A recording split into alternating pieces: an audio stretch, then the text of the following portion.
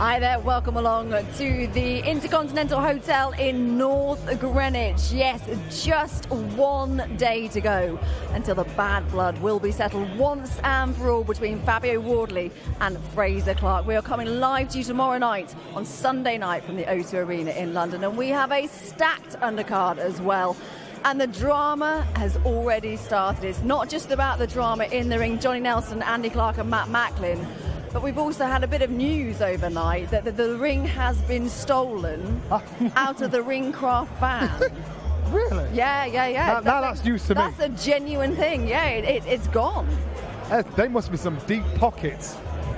Deep pockets, and also very planned, because it's not an easy thing to steal. And if you have any information, please go to Crime Stoppers or something like that, because it's serious. If they can't find a new ring, just get a telephone box. And then a cloak. Where? Outside here? Outside here, yeah. It's not that bad. Anyway, we move on. That is something that will be solved. There will be a ring on Sunday night. This is a fight. I was in my car coming to work, and it is a fight that everybody is talking about. Everyone's got their opinion, and everyone's opinions are swaying, Johnny. From yesterday, how are you seeing it? Do you think that maybe Fabio Wardley, is he trying to get under Frazer's skin? Is he managing to do so? I think he's been doing that from the off. I think he is getting under his skin. I can probably say it now because Frazer's not here. Fabio's being treated like the A side. He's in the nice hotel. He's getting all the treats, and he's putting a bit of a chip on Frazer's shoulders, and the pressure's on him. He doesn't like the fact that he's got to talk himself into a fight with this guy. He's got to risk his reputation with this guy, this white collar fighter. But professional boxing and amateur boxing are two completely different things. The difference between Frazer and Fabio is Fabio has shown what he can do in public. Frazer hasn't. Frazer sparred with all the best. Joe Joyce, Anthony Well, he's got the amateur pedigree, hasn't he? That's right, and he sparred with the best. Fabio's got the experience in the ring. He's 17-0, both undefeated as well, but Frazer 8-0. What do you think that could be a bit of difference on Sunday? Yeah, possibly, because he's just more seasoned as a professional, but at the same time, the Olympic Games is a lot of pressure. Keeping that #1 spot on the GB squad is a lot of pressure. It's relentless, physically, mentally. It's a lot to deal with, and he's dealt with that for a long time. And I personally feel like Frazer has got more relaxed the closer we've got to the fight. I thought he was on good form yesterday. He was happy to talk at length. He had a bit of fun with Fabio. He thanked him at the end for the opportunity, all those kinds of things. He just wants to get in there and get this on now. And I think the nearer we've got to it, the more at ease he's become with the whole situation. He's very, very confident. And when you look at what he's done, he has good reason to be confident, but he understands that this is huge for him, because he doesn't have much time for setbacks, given that he turned pro quite late, and he needs to win. It's as simple as that. Matt, you've been saying, I've heard you on social media saying that you perhaps think maybe Frazer could have been in the amateurs too long. That could maybe be a negative thing for him. Yeah, look, the positives is he's picked up a lot of experience fighting against top caliber opponents. WSB experience. They're like 5-3 minutes now. They're like pro fights against top operators. But there is a difference. In the amateurs, you're looking to score points with your punches. You're almost pulling out as you land the shot, because it's quickly. Where in the pros, people are sitting down on the shots. They're looking to take people out, break them down, get the knockout. So, you see it with a lot of people, that especially the turning pro a bit late. They can't stand. It's harder for them. They make a mistake. If there's a setback, it's a longer road back. And with Frazer, the age he's at, the pressure on him is, if he loses, it's hard to see where he goes. Now, if he was 23 years of age and he lost at British title level, it wouldn't matter. He can learn and come again. Well, I think if Frazer loses on Sunday night, then it's hard to see him coming back. Where Wardley could probably stand the loss and come back. So the pressure's on Frazer. And with regard to staying amateur too long, I just think you get, style-wise, he might have been in that system too long, and it's harder to make the adaptation that he needs to make. Who do you think's the pressure's on more, Johnny? Frazer, without a doubt. It's got to be. It's a win-win for Fabio. If he wins, the star constantly rises. If he loses, he can say, well, what do you expect? This guy has got, he's expected of him. Everything I've done was never expected of me. So the pressure is definitely on Frazer. And it's a professional pressure that you don't like, but it comes with the game, comes with the territory. Fabio said it, didn't he, and the gloves are off, about should Frazer losing to someone that came through the ranks through white collar, and just how much that would hurt Frazer. How does he go and inspire the amateurs that are representing the UK around the world, you know, to do this and make you a better pro, then losing to Fabio Wardley, a guy that's had no amateur experience? The only thing you can say is the amateur game and professional game are two completely different games that do not expect the same success you get here when you turn pro. How do you think Frazer's handling the pressure? How do you think he's dealing with it, Frazer?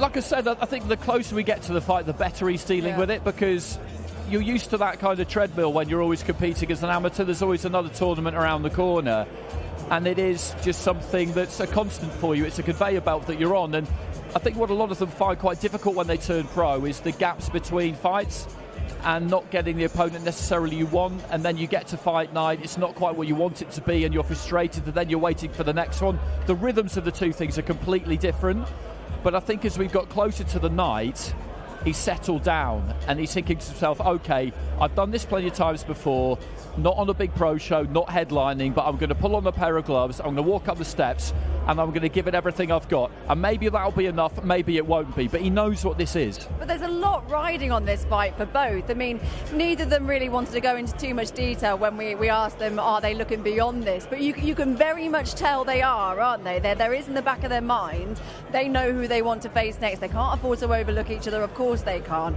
but they know just how much is riding on Sunday night. Yeah, well, look, I don't think either fighter feel this is the pinnacle for them. That they see this as a step towards bigger and better things. But obviously, whoever loses, again, I think if Wardley was to lose at this level, he can come again, you know, and because of his age. Where I think Frazer, because of the build-up he's had, the pressure's on him, you know, his age. If Frazer loses, it's difficult to see where he goes. They were obviously due to fight last April, wasn't it, last year? And then the team around Frazer decided, no, not quite the right time. They wanted to get him more experience. He's had more time to marinate, which potentially could be a good thing. But again, that adds the pressure onto Frazer a bit, doesn't it? Massive pressure for Frazer. Frazer was embarrassed. He was upset that he was pulled out of the fight because it made him publicly look like, as a fighter, no fighter wants it to publicly look like. I think that happened in Birmingham, and he said he just went home and he's really, really frustrated. Exactly, and then in hindsight, he said, maybe I shouldn't have done that, I should have taken the fight. I think the two fights in between then and now, what difference would he have made? He's still, you know, Fabio's 17 professional fights, you know, Frazer hasn't, you know, he's just out over half that. So now it's just about that, holding the nerve. He's learning so much about the pro games now, Frazer, in regards to this kind of pressure, career kind of pressure, big fight pressure. And this is the stepping stone, because what about when it comes to the Commonwealth or European? This is domestic bragging rights, and that's why it's a different kind of pressure. I know you say that Frazer's eased into the fight week, but we have seen a more sort of spiky Frazer up until that now, which we haven't really seen. And then he said last night, didn't he? He said at the press conference, everyone needs a dance partner. And do you think Fabio could be that person to bring out the best in Frazer? Will we see the best version of Frazer?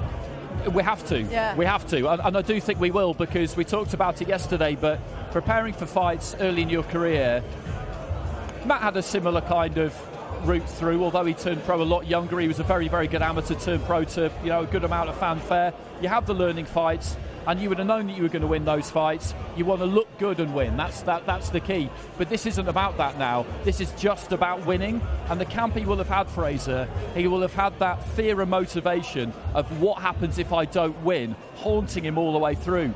And you need that. And that's what will drive the performance out of him. He mentioned that, didn't he, about his camp, saying, you know, this has been the best camp I've had, but because he's got that fear factor now, which we spoke about yesterday, it's given him the extra dimension in his training. Yeah, I mean, that's what makes you push that a bit harder, because you're not thinking, oh, how good am I going to look when I win? You're thinking, I absolutely have to win. Defeat becomes utterly, utterly unthinkable, but you know it's not impossible. I always found when I was concentrating on performing well, as opposed to just winning, I boxed terrible.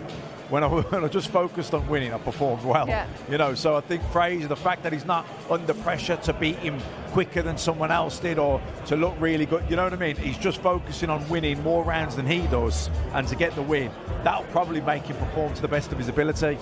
There've been two sort of different personalities this week, because Fabio has loved every single minute. He is a fighter that just loves the media attention, doesn't he? He enjoys the fight weeks, he enjoys the gloves are offs. He really does sort of thrive in this atmosphere, which is a benefit going into such a big fight.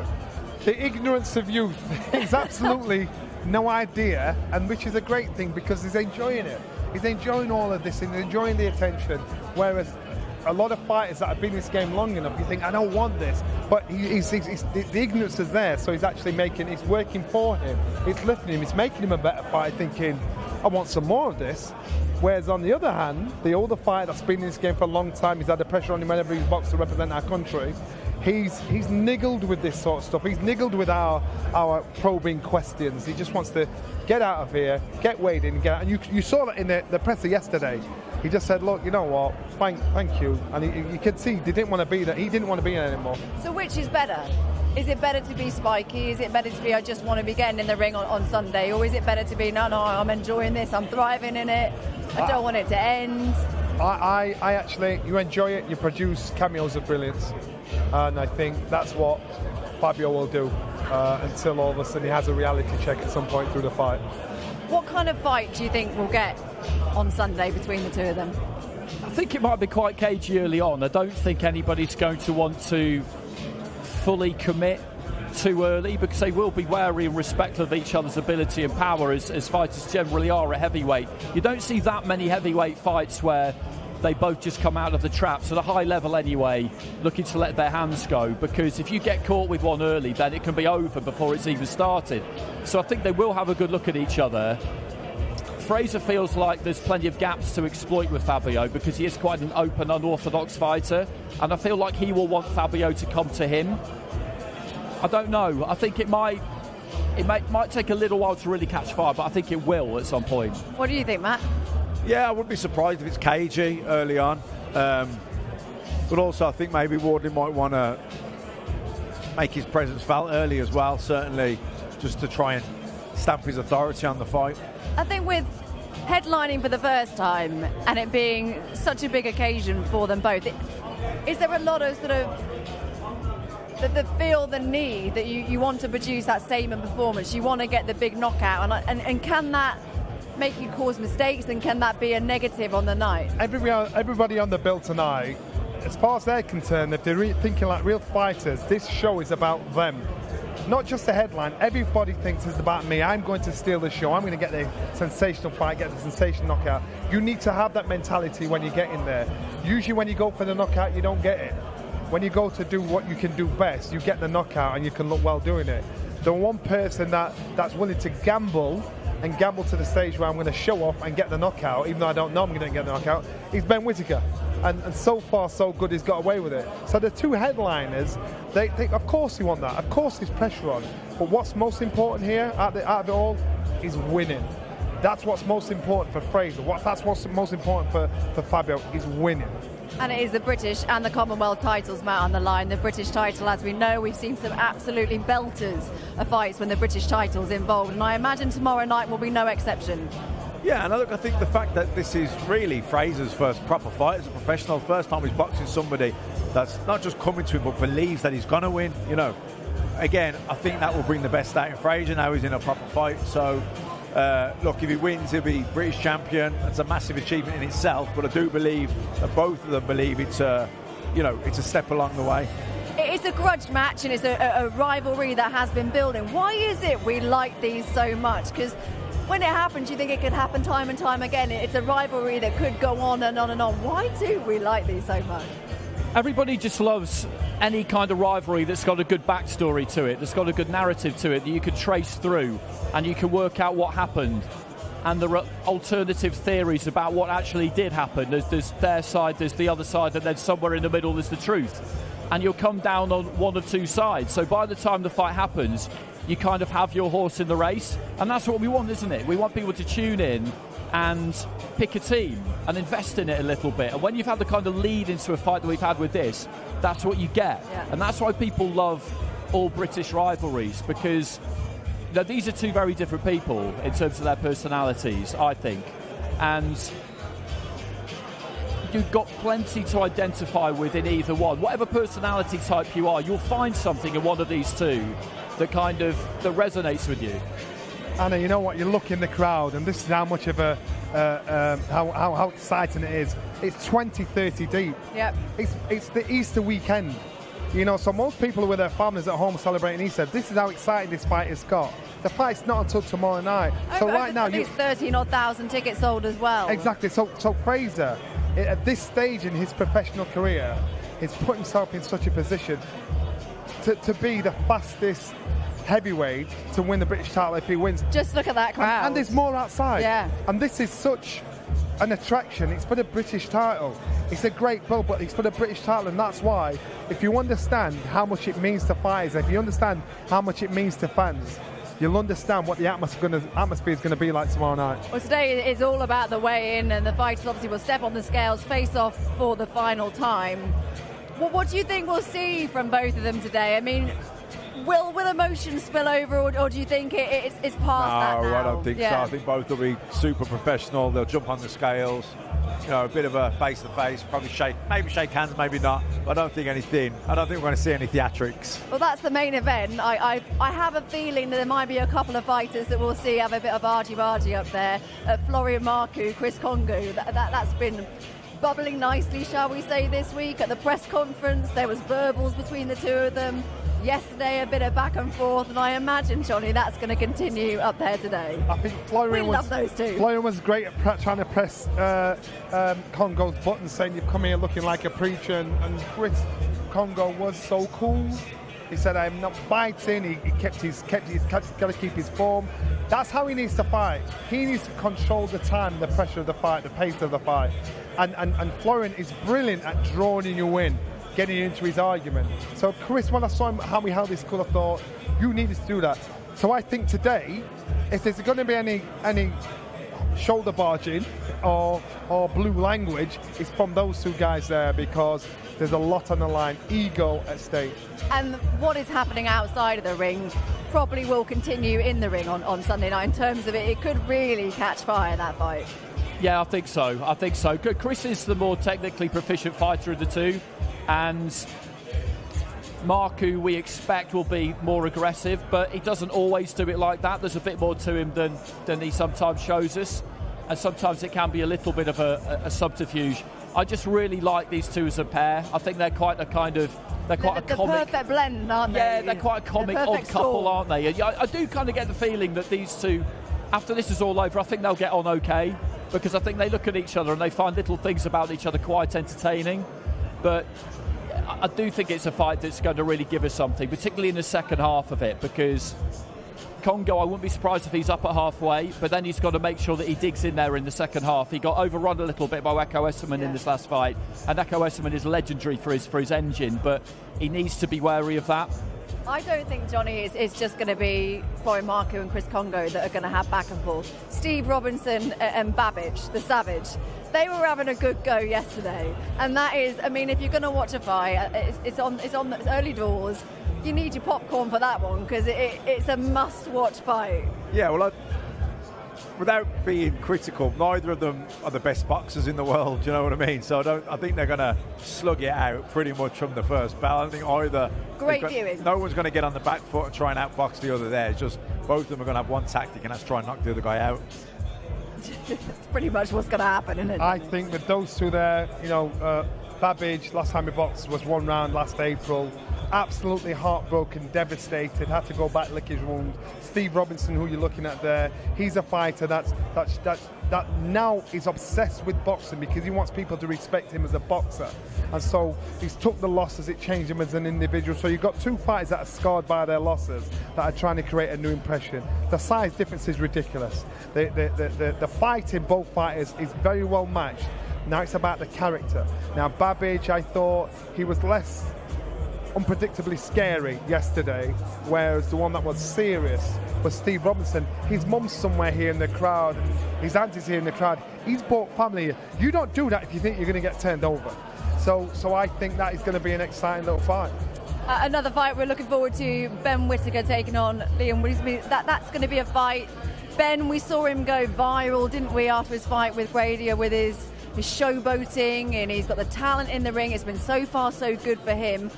What do you want to see from him on Sunday? Well, look, he's a very slick boxer, and he showed he can punch a bit too when he gets the accuracy, the distance right. So, look, he should be way too good for this kid he's fighting. So I want him to show that. You know, don't carry him. If you're the level you tell us we are, we think you are, go out there and prove it, show it. Whereas Leon Williams, he's looking at this, he's 23 years old, he's looking at this as a real opportunity, isn't he, to try and upset the party against Ben Whittaker. Of course, and it is that, but at the same time, it's very, very difficult this for him. He's won an area title, that is a good achievement. He's certainly game. I spoke to him a couple of days ago. He understands the scale of the task here, but it's very, very hard for him. And he needs a plan. He needs to try and stick to it. He needs to try and not be distracted by what's happening in front of him with regards to the showboating, which the extent of which we don't know what we'll see yet. But, you know, he's been consistent with that, Ben Whittaker, all the way through his career. It's not for everybody, and he understands that. I think he knows that. We discussed it yesterday. But that is what he does. And it's a tough job for Leon Williams. It's a tough job. You always want everybody to come out of that ring feeling like they've given a good account of themselves and having had a positive experience. And I really want that for him. Okay, well, the weigh-in is just about to get underway. Big Mo is ready and waiting. So let's hand you over to him for the introductions. Good afternoon, ladies and gentlemen, and welcome back to the Intercontinental Hotel, as today is the official weigh-ins for tomorrow night's stacked card live from the O2 Arena, headlined by the main event for the British Heavyweight Championship. Promoted by Ben Shalom and Boxer, it will be live worldwide tomorrow night, live on Sky Sports and NBC's Peacock, following the Man City versus Arsenal game. You can tune in for the fights live from the O2. We begin our weigh-ins with our opening heavyweight contest tomorrow night, promoted by Boxer in association with Platform Sports. We would like to thank our headline partner today, Bet365, and our official partners, Everlast, Integritas Property Group, Fastline Steel Services, Vow Nutrition, and Car Finance 24/7. Introducing first to the scales, he comes to us from Newcastle, England, standing 6 feet 7 inches tall and a professional record of 6 victories versus 2 defeats. Please welcome Stephen Drago Robinson. It's a very mean and nasty place, and I don't care how tough you are, it will beat you to your knees and keep you there permanently if you let it. Official weight, 17 stone, 1 pound for Stephen Robinson. And his opponent, fighting out of the red corner tomorrow night, he comes to us with a professional record of 11 victories with just 1 defeat, with 10 of those wins coming by way of knockout. Fighting out of Zagreb, Croatia, he is known as the Savage. Here is Alan Babic.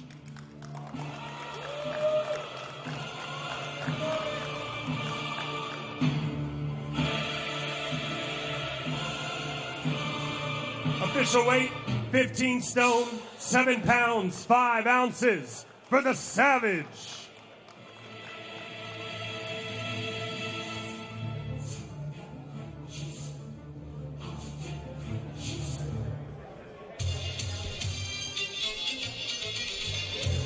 So what's going to happen in that one? Are we just going to see a slugfest? Yeah, I think so, because when we saw Babic in Poland last year, he tried to do it differently, didn't he? His coach, his new coach at that point, was talking about him boxing, and it looked like he tried to get out into the middle of the ring and get on the jab, and he got knocked out. So I'm absolutely certain he would have walked away from that experience saying to himself, that is never, ever, ever happening again. And he will go back to the way he's always done it. We spoke about earlier about the heavyweights, you know, they're the one that produce the knockouts. They want to make the statement, they want to put on a show. And I think between the two of these guys, they both want to do that, don't they? Yeah, not just want to do it. I think that's the only thing they can do. You know, neither of them are natural technical boxers. They're aggressive, they can punch. I think Alan Babic is more proficient. I think Steve Robinson's quite raw, but he can bang. I think someone's going to get knocked out, and I think it'll happen early. Interested, Johnny, to see what happens here.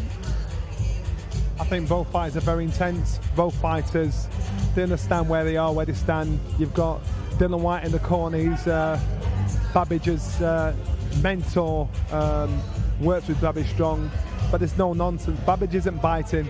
Steve wants to bite, and he's got to show that intention. This fight would be good. It'd be good from when it starts off. You can't not like either of them, and the Savage is a character, isn't he? He's a character that everyone seems to like. Yeah, absolutely. So Steve Robinson, and that's why this is just a really good match. This is going to be an interesting fight. It will be good to watch. I have absolutely no doubt about that at all. And there's just something, we always say it, but there's something about heavyweights. Whatever the level, they know what they're risking in there. They know that they're going to get in there, let those hands go, roll that dice, and whatever happens, happens.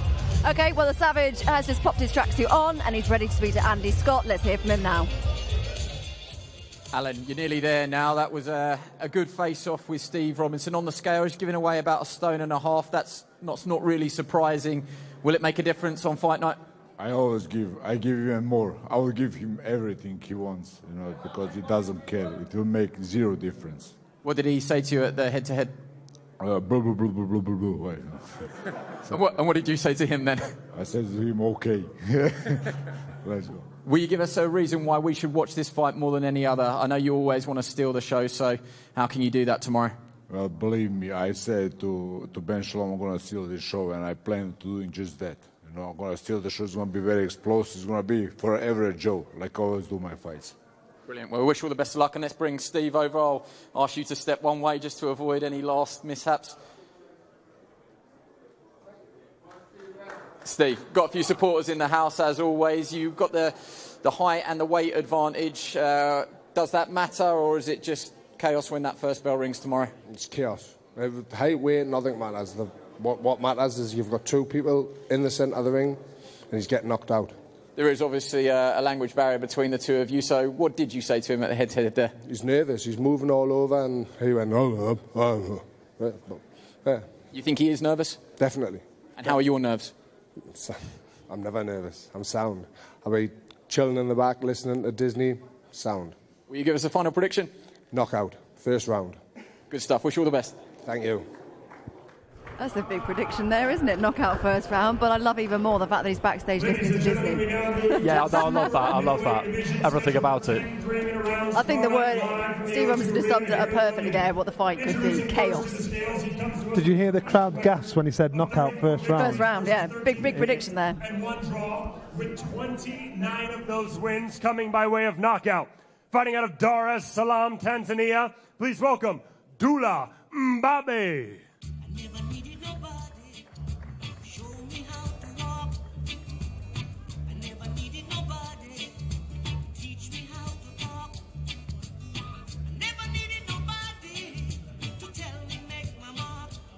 Official weight, 12 stone, 1 pound for Dula Mbabe.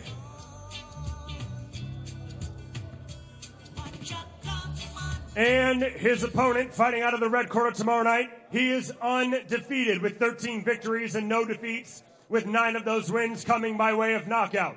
Fighting out of Barnsley, South Yorkshire, England, he is the former Central Area Super Middleweight Champion and the current reigning WBA Continental Super Middleweight Champion. Ladies and gentlemen, here is Callum Simpson.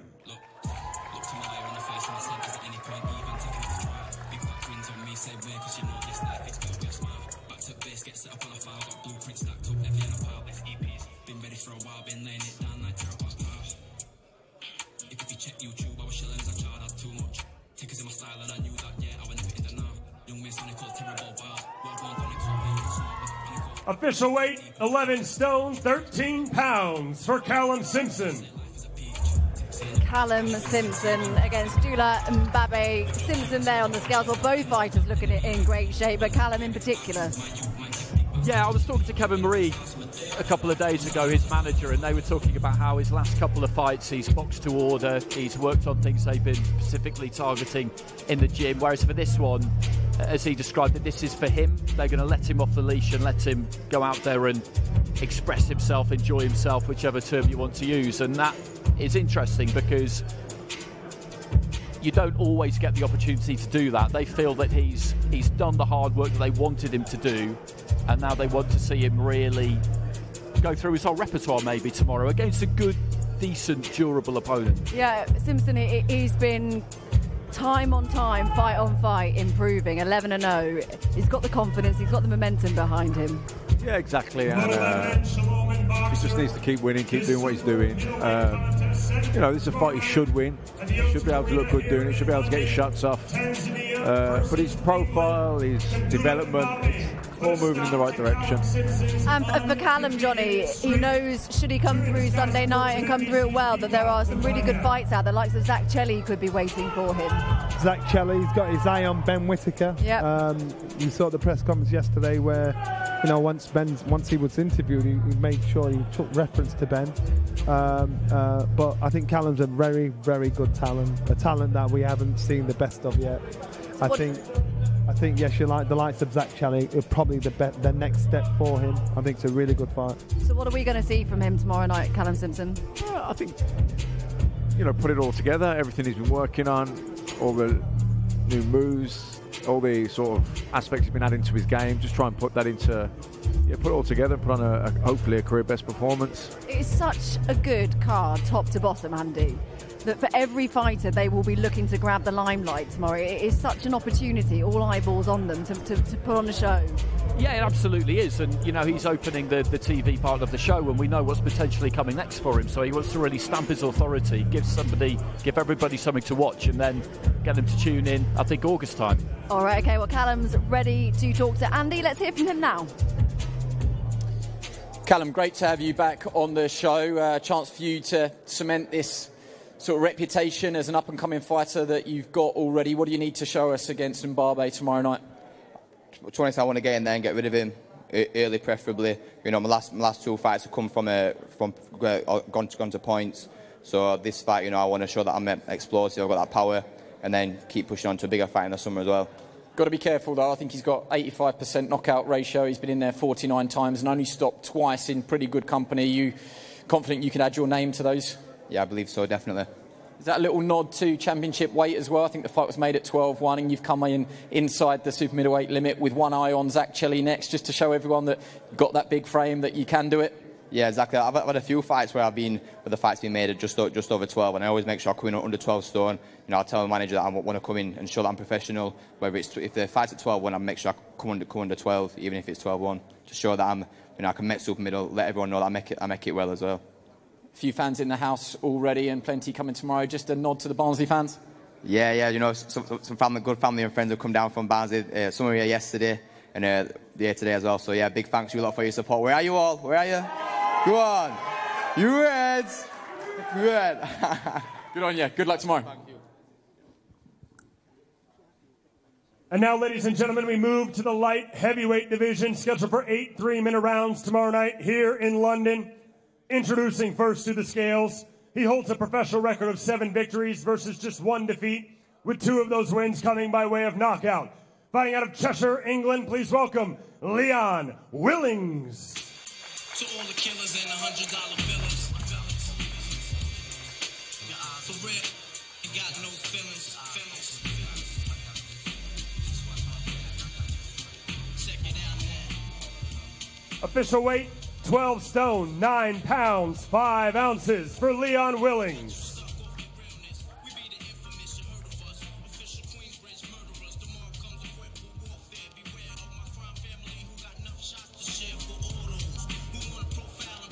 And his opponent, fighting out of the red corner tomorrow night, he is quickly becoming one of the biggest stars in boxing today, holding an undefeated professional record of 6 victories versus no defeats, with 5 of those wins coming by way of knockout. Fighting out of Darlaston, West Midlands, England, he is the former Olympic silver medalist. Please welcome Ben the Surgeon Whittaker.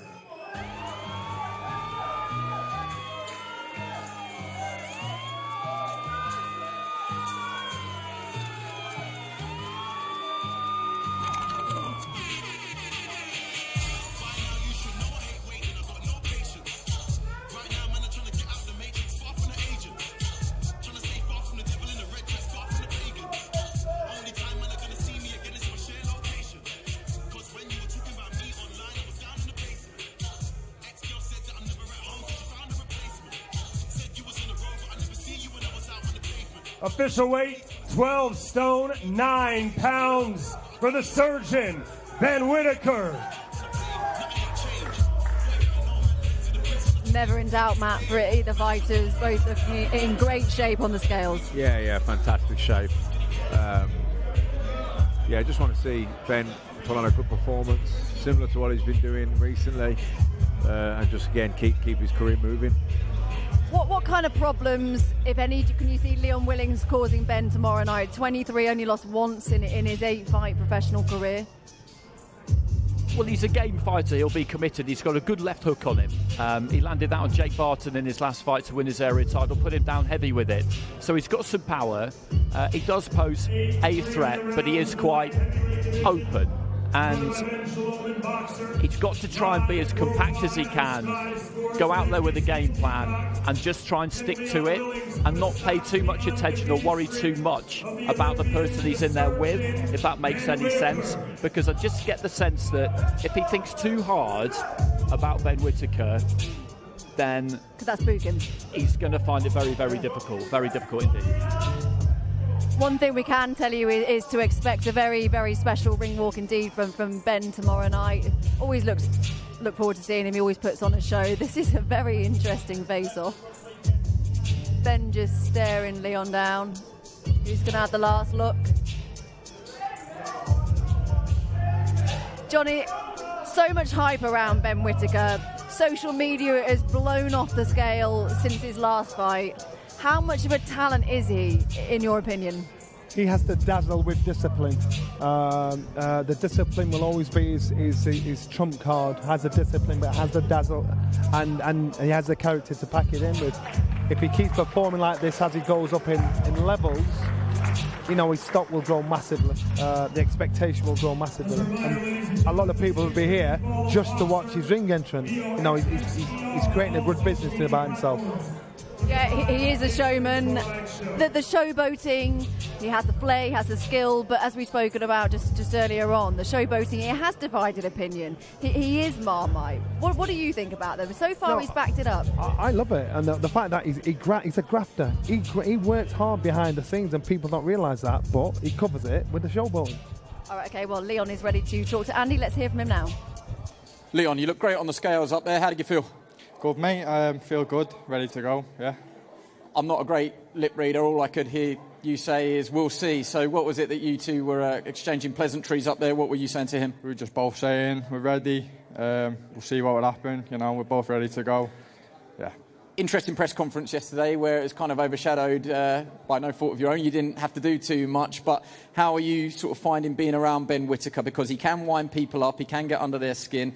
You seem pretty laid back with it all so far. Yeah, I am. I'm as laid back as he come. Ben's a big character, but I'm just going with the flow, to be honest. But yeah, ready for tomorrow. Yeah, and how does that underdog tag sit with you? It's presumably a pretty good place to be, but at the same time, the title of being the first man to beat Ben Whitaker is a pretty good one. Yeah, it's a big moment, huge moment. I'm ready to go, Brilliant. Wish you all the best of luck. Thank you for talking to us. And he seems to have just slipped away. He's here. Don't worry, he's coming. Ben, just a quick word before we let you go. Again, you look great on the scales up there. Obviously, preparation has been great with Joby Clayton, your trainer. What sort of performance can we see from you tomorrow? Surgery. That's what I do, man. I'm excited to show what I can do. People are just seeing what I want to do right now, hopping on one leg, having fun. Maybe I'll go out there and really just break him down and hurt him. He said just then, both confident. Do you believe that he is as confident as he says he is? Hopefully. They're all confident until they get that hit with that first jab, and that's what I'm looking to do. Any reflections on yesterday? It's part of the course now that you are public enemy number one, which I think, having got to know you a little bit, is where you probably want to be. Hey, if they're not calling you out, you're not doing something right, so keep doing what I'm doing, keep bringing them, and I'll keep knocking them over. Is that the promise for tomorrow, another knockout? Hey, another beatdown, that's what it is. Wish you all the best of luck. Thank you very much. Pretty self-explanatory there from Ben Whitaker and what he plans on doing tomorrow night. And talking of social media blowing up, you caused quite a stir yesterday after your two exchanges. Yeah, I got home yesterday, My wife had to be our little baby girl, so I was doing that for 3 or 4 hours, and I looked at my phone and I just thought, what on earth has happened here? But people seem to enjoy the exchange we had yesterday at the press conference, as did I. It was perfectly civil. Anyone can say whatever they want to about anything I say. You know, that's the position we put ourselves in. And not everybody's going to like the way he goes about things. Some people will object to it. I don't strenuously object, but in that previous fight, I just made the point that you could interpret some of the things that he does as being disrespectful. He doesn't agree with that. We agree to disagree, and we'll see what he does tomorrow. Exactly. Maybe we'll see something different. Yeah, we'll see what happens tomorrow night. But the most important thing, you both shared a handshake. Yeah, we did. We shook hands at the end. You were goading him into the match there, Walter, so I could see it as well. I could just about do light heavyweight. Don't drag me into it now.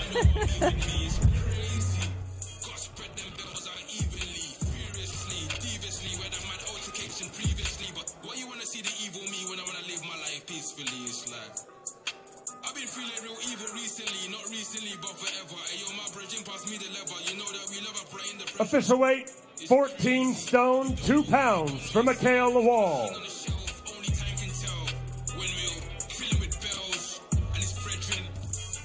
And his opponent, fighting out of the red corner, he is the defending champion tomorrow night.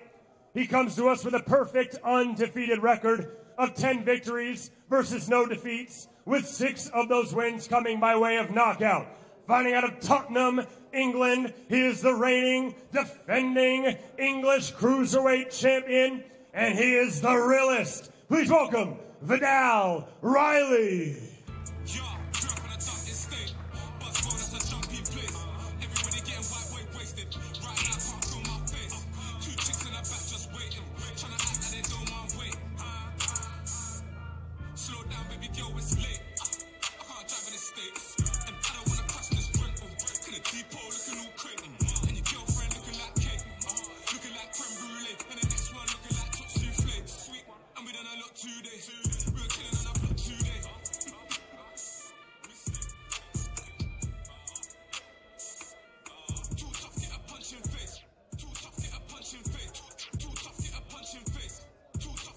Official weight, 14 stone, 2 pounds, 5 ounces for the champion, Vidal Riley.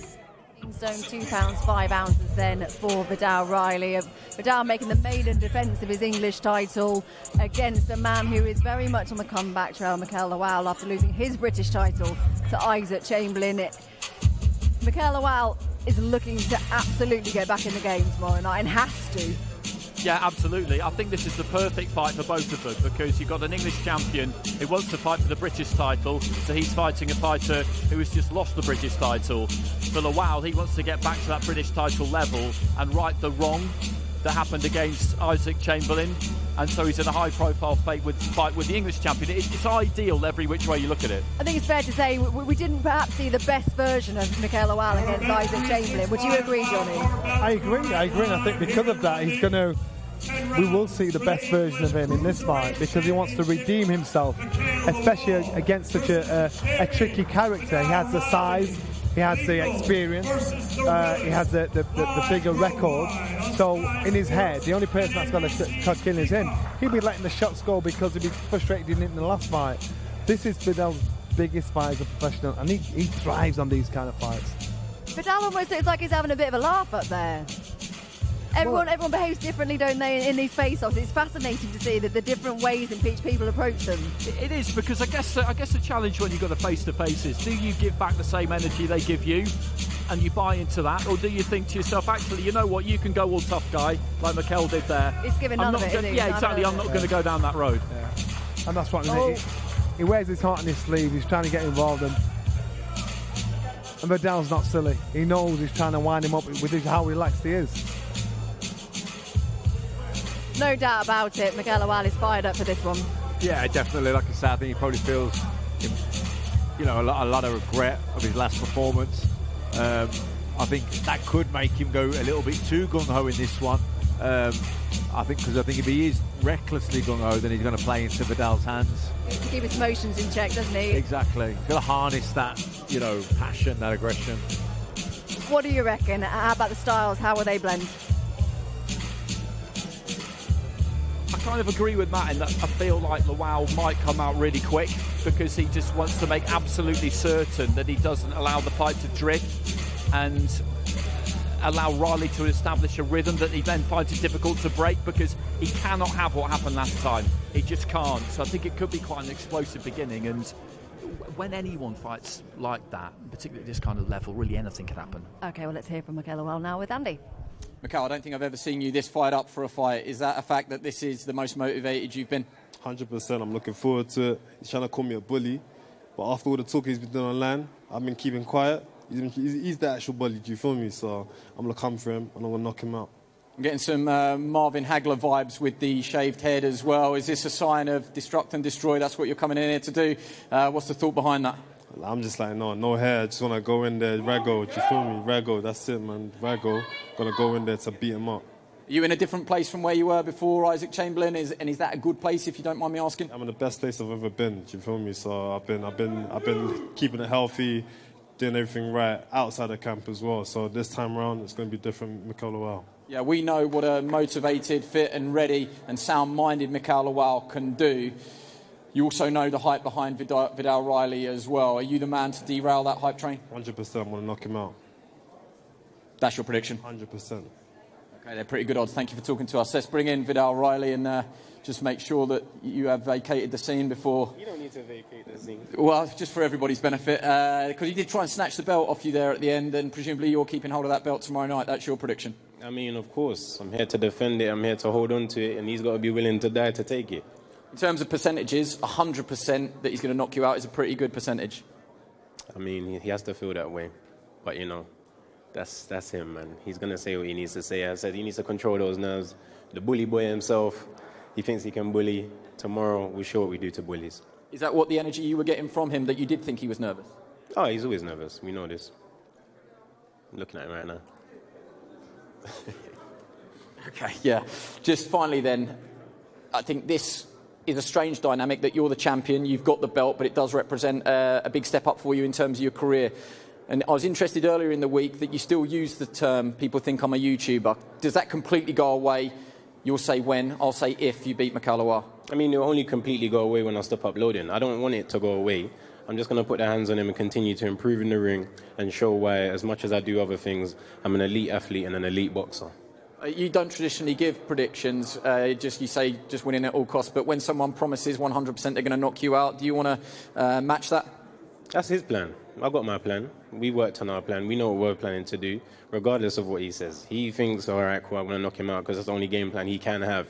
But when you're limited, you only have a few options. There's many ways we can do this, and you'll see tomorrow night. Vidal, best of luck. Thank you.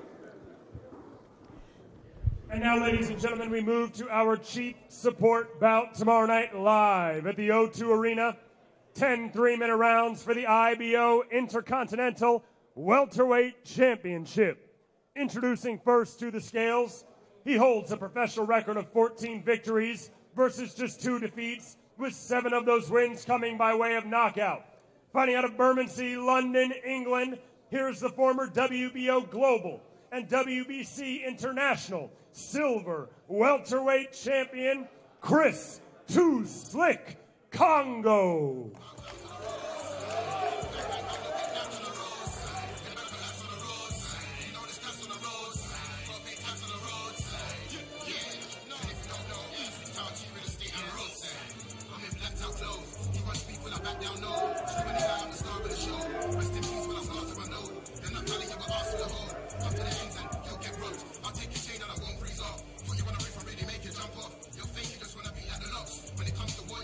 Official weight, 10 stones, 6 pounds, 5 ounces.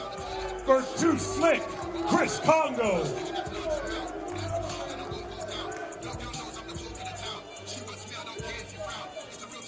And his opponent, hiding out in the red corner tomorrow night, he is undefeated with 13 wins, no losses, and 1 draw, with 8 of those wins coming by way of knockout. Fighting out of London, England, by way of Lushnja, Albania. Introducing the former IBF International Welterweight Champion. He is the Albanian King, Florian Marku.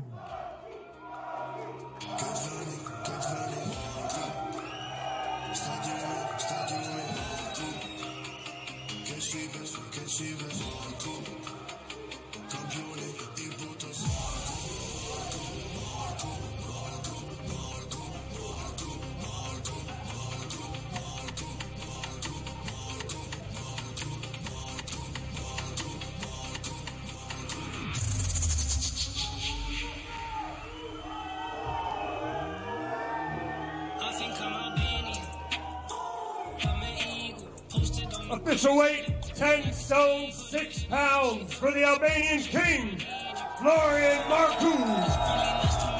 Johnny, I think the roars from the crowd, they've established where the majority of the fans have come from this afternoon. Florian has a crazy lot of fans. They follow him everywhere and anywhere. He creates excitement in and out of the ring, expectation in and out of the ring.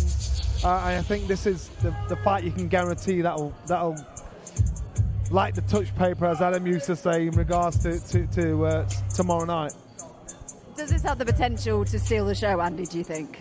I think it does. I think it does, because they're a great clash of personalities, but it's also a clash of styles. I look at Kongu on the scales there, and he's like a greyhound, isn't he? There is absolutely nothing on him at all. That is hard work for him to make this limit, but he does it, and he does it well, because he looked good, didn't he? Even though there's not a shred on him. Marku, shorter, a little bit more solid with those kind of long arms on him. I'm really looking forward to this one. I have been ever since they started to row with each other, however many months ago it was. When the tables got flipped. A little bit of argy-bargy at a press conference. Chris Kongu, he's been out of the ring for a bit. He's been out of the ring for about a year. Do you think that could be an issue tomorrow night? Will we see a little bit of ring rust potentially? Oh, it's kicking off. Yeah, I mean, look, inactivity is never a good thing, you know. But I think, you know, as long as he's prepared really well, maybe done a bit more sparring than he normally does, just to get that bit of sharpness, hopefully. But, you know, Marku isn't the most difficult person to find, you know what I mean? He will be there, he's got the reach over him, so I think as long as he gets his jab going early on and gets into the fight quickly, he should be okay. We said it at the top of the show. The back and forth, the bit of spite between the two of them has been running for a long time, and exactly what we've just seen up there is what we predicted. It's always going to happen in this fight, and it's probably going to spill over into the ring as well. It is, and security were on red alert straight away. They knew expected that anyway, but I think, can you imagine what the fight's going to be like tomorrow? That's what I just said. I imagine it's going to continue in the ring. Yeah. And there's certainly going to be a lot of support in that O2 arena. The 13,000 tickets, I'd love to know how much of that is Florian Marku support. Yeah, Chris brings some as well. You know, it's a pretty extraordinary situation, that the way he manages to sell tickets, Marku. It's amazing, really. Brilliant to see. Let's hear from him now with Andy. Florian, plenty of energy in the room, but even more energy up on that stage. You're obviously fired up. Your fans are fired up as well. What's your message for all these people that have come out here today? My message is to all the opponents that disrespect me. They're gonna pay. Whoever disrespect me, they're gonna pay. He's gonna pay like all my last opponents gonna pay on the fight night. I love this game. This is where I get reborn. When I'm fighting, this is what I love to do. And this guy tomorrow, he's gonna be shaking because he's a coward. And I'm gonna show him inside there who wants it more. I want to thank all the fans that came here tonight, and whoever is coming tomorrow, I'm gonna show you tomorrow night who I am. Thank you very much. Brilliant. I don't need any more from you. Thank you. Let's bring in Chris. Yeah, Mike, he can come in. He can come in. I think everyone's behaving now. What's your response to that? There's plenty of energy up on that stage there. Probably a few nerves as well. We got him. Listen, we don't draw against a journeyman. Yeah? We don't get knocked down, and nobody is going to save him tomorrow. That's the thing. The British Boxing Board are here. They're fair. They're not going to call the bell 10 seconds before, because when I knock him down, he won't survive. So let's go. Do you believe they've made a mistake picking you? 100%. Big mistake. This is a big mistake, and this is my time. This is all noise. I ain't worried about that. They ain't going to help him. What about a hostile crowd? That don't mean nothing. Crowds don't win fights. Fights win fights. And I'm a real fighter. He's not. Best of luck to you. Thank you.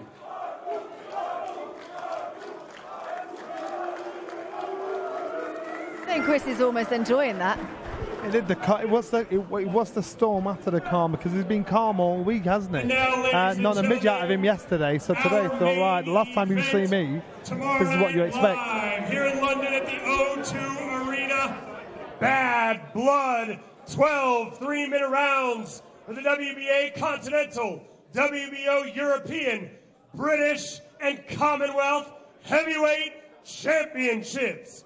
Presented by Boxer in association with Platform Sport, live on Sky Sports and NBC's Peacock.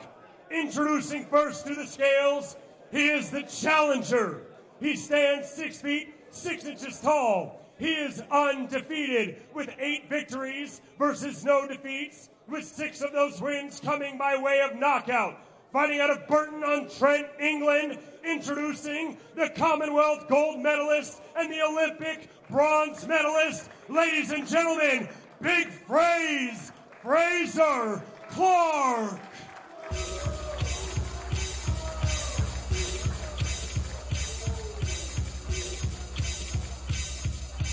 Many men wish death upon me.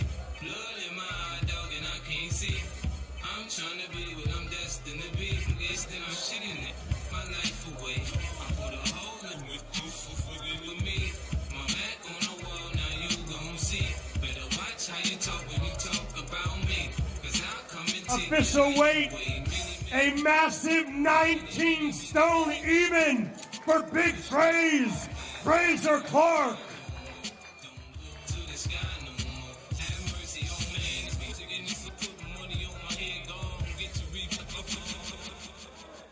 And his opponent, the defending champion, bringing all the hardware to the stage. He stands 6 feet 5 inches tall. He is undefeated with 17 wins, no defeats, with a staggering 16 of those wins coming by way of knockout. Fighting out of Ipswich, England, here is the former English heavyweight champion and the current reigning, defending British and Commonwealth heavyweight champion, ladies and gentlemen, the pride of Ipswich, Fabio Wardley.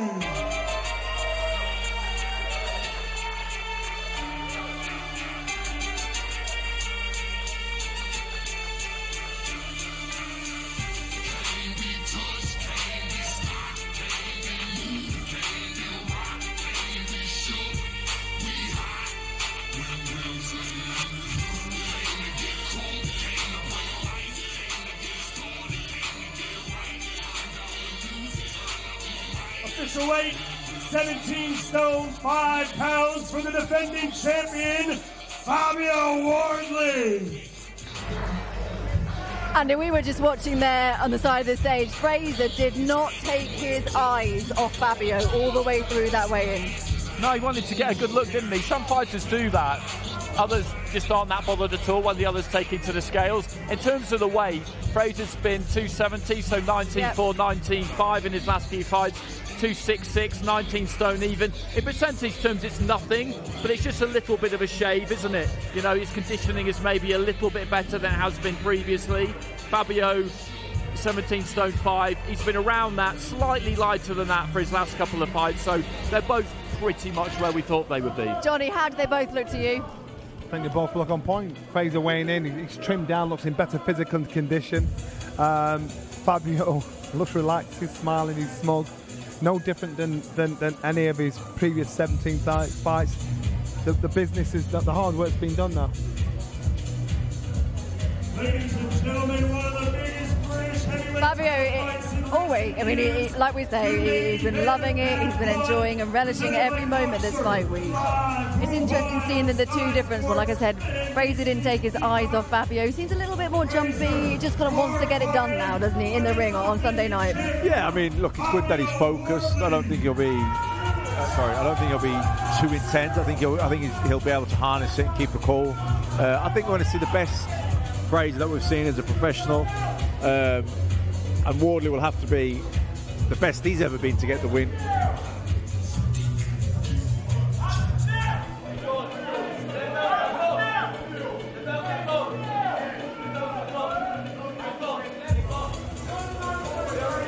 Well, there's no doubt about that. That's intense. But from the start of the fight, you think it's going to be a cagey start? I think it could be, but I can also see what Matt's saying when he says that he feels like Fabio Wardley might want to put a bit of a marker down early on and just take it to Frazer a little bit and say to him, listen, you know, I've been fighting at this level for longer than you. I can start at a pace that you're not going to be able to stay with. But ultimately, 12 rounds is a really, really long time, particularly for heavyweights. In terms of the occasion, the first time headlining for both, I mean, how difficult is it for them to keep their emotions in check and to sort of not get carried away with the night? Well, Frazer's been in these big occasion situations before, so he's used to it. For Fabio, who's enjoying the ride, I think both fighters know how much is at stake here. They both know they are the toughest opponent for each other, and so they both know, you know what, this is, as I say, the journey is as important as the destination.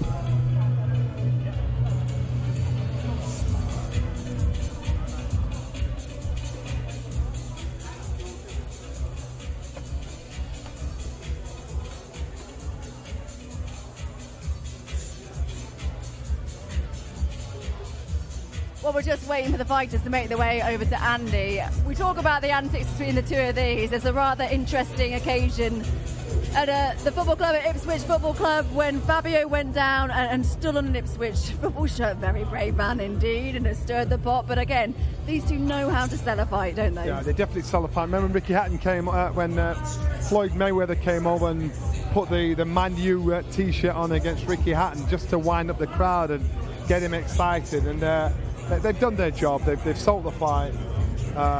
They've trained hard. They've got the job done. That's important. Okay, well, Big Frazer is just heading over to Andy. We can hear from him now.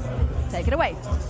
Frazer, all weighed in and ready to go. That's the lightest since your professional debut and second lightest as a pro. Is that a sign that things behind closed doors have been taken very, very seriously? They have anyway. You know, the weight was irrelevant. I've done my job, and you know, I'm ready to go. You were tapping your head there in the head-to-head. What were you saying there? Just that I'm a clever man, and yeah, I know what's coming. I know what's coming. At the announcement press conference, you did grab the belts. Did you resist that temptation today? No, I've had my feel. I can get comfortable with them on Sunday night. By tapping your head, are you saying this is a thinking man's fight and that you're the boxer with the higher IQ? 100%. Will you give us a final prediction? Yeah, I'm going to knock him out, and then I'm going to laugh at his team. Okay, all the best. Let's give him a response to that. Come on in, the British and Commonwealth heavyweight champion, Fabio Wardley, in the proud colours of Ipswich Town. It's a thinking man's fight, and that's what wins the day. That's what he had to say there. Hey, there's a lot of aspects that go into a fight. There's thinking moments and there's heart moments, and there's who's really got it in them, and we're going to find out on Sunday if he's done all the talking, all the build-up's been done. We're going to find out on Sunday if he's got those true colours. You've said he's too emotional. He said he's going to shut your team up. Is that a further sign that he's looking past you and and talking about your team as well? Yeah, look, he's paying too much attention to everything around me. He's paying too much attention to my team, who's here, who's with me, what I'm doing. Stay focused on the job. I've never mentioned his team. I've never mentioned anything of his training, anything he does or something. I'm not fussed about him because I know that 100% the right Fabio Wardley turns up in the fight. I've trained properly. I've done everything I needed to do. I've ticked all the right boxes. He says he's going to knock you out. Do you want to match that, or does it just win at all costs? It doesn't matter if it comes inside the distance. It's by any means necessary, but always with me, you know what you're going to get. You're going to get an action-packed fight, and I'm always going for that big knockout. And I know that you sat in the hotel room and watched the football last night. It must have been a pleasant night's sleep after that. Yeah, it was. I slept like a baby last night. It's been a great start to the bank holiday weekend. Town, top of the league, come on. And then my job on Sunday, me come out on top as well, and I'll be tick off a great bank holiday. Good luck. Appreciate it, thank you. Matt, Fabio Wardley, very, very relaxed indeed, not getting drawn into anything, is he? Sorry, Anna. Was that Always very the way it is. Very relaxed, yeah. Yeah. Cool, calm. He's got that, I think that's his kind of personality anyway, and I think he's basking in his glory and confidence that he's the British champion and that Frazer's the challenger, and I think he feels that, okay, you're more experienced in boxing, the amateurs, but as a professional, I'm the British champion. I'm the one who's got the belts here. You've got to come in and beat me. And I think he feels that he's, as a professional, too experienced and too accomplished. And could that give Fabio the edge on Sunday? Possibly.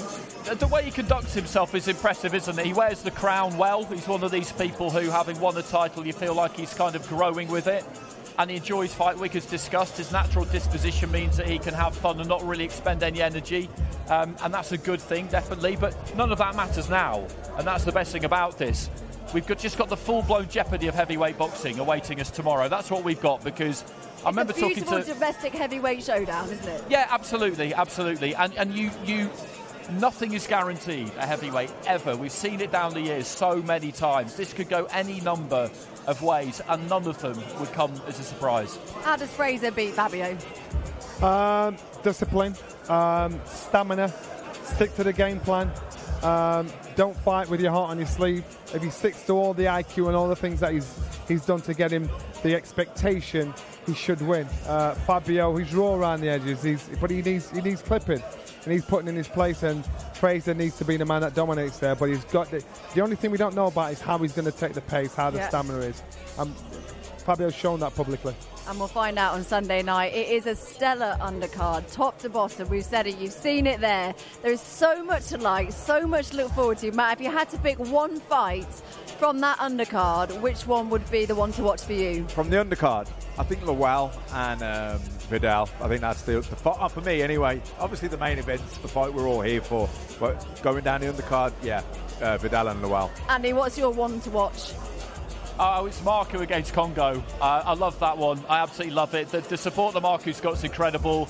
It reminds us of a guy called Krejnik Kato a few years ago. Same thing, Albanian fighter who used to sell out the York Hall. I wondered how that happened then. I still kind of wonder how this has happened now. The atmosphere for that is going to be absolutely tremendous. I think you're going to go Vidal Riley Mikel Lowell, aren't you? I do, because I think that'll be the most exposing fight. We'll see the development of a fighter or the breaking of a fighter. I think it's a great story to follow. The rest of them, every one of them, are amazing fights. You can't go to the toilet. It's must-watch TV. You can't walk out the room to make a cup of tea. Once you're there, you're in. Absolutely. You know what's coming now, though. Before we go, I have to push you for your predictions. You can kind of fluff around the edges, and if you want to sit on the fence, Matt, you can kind of do it, but I'm going to ask you anyway. You can't escape anywhere. Yeah, who do I think is going to win which the main event? We need to sort this listing thing out. I don't know. It could go either way. Really could. I mean, I think I would have said that I would have thought Frazer should win, given his accomplishment as an amateur and everything. But I don't know. I think he might have just missed the boat a little bit. I think he stayed amateur a little bit too long, and maybe Wardley's freshness gives him the edge. It really is one of those fights you can have an argument for either way, can't you, Andy? Yeah, you can. You can just take information and tailor it to your own argument and make it a convincing argument. I don't know which way it's going to go, but I'm going to say that whoever wins it is going to have to get off the floor to win it. That's what we like to see. Johnny, you're not escaping this one. And you stood next door to me for a reason. You can't go anywhere. I think Frazer, the reason being is because I know what he does and how he sparred behind the scenes. If I didn't know that, I'd go for Fabio. But because I know that, I expect Frazer to get the job done. He's just got to do it publicly. We are so looking forward to it. You don't want to miss it. That's it from us here in North Greenwich, but we're going to be at the O2 Arena tomorrow night. 6 o'clock, we'll be live on Sky Sports Action. We would love your company. We'll see you then.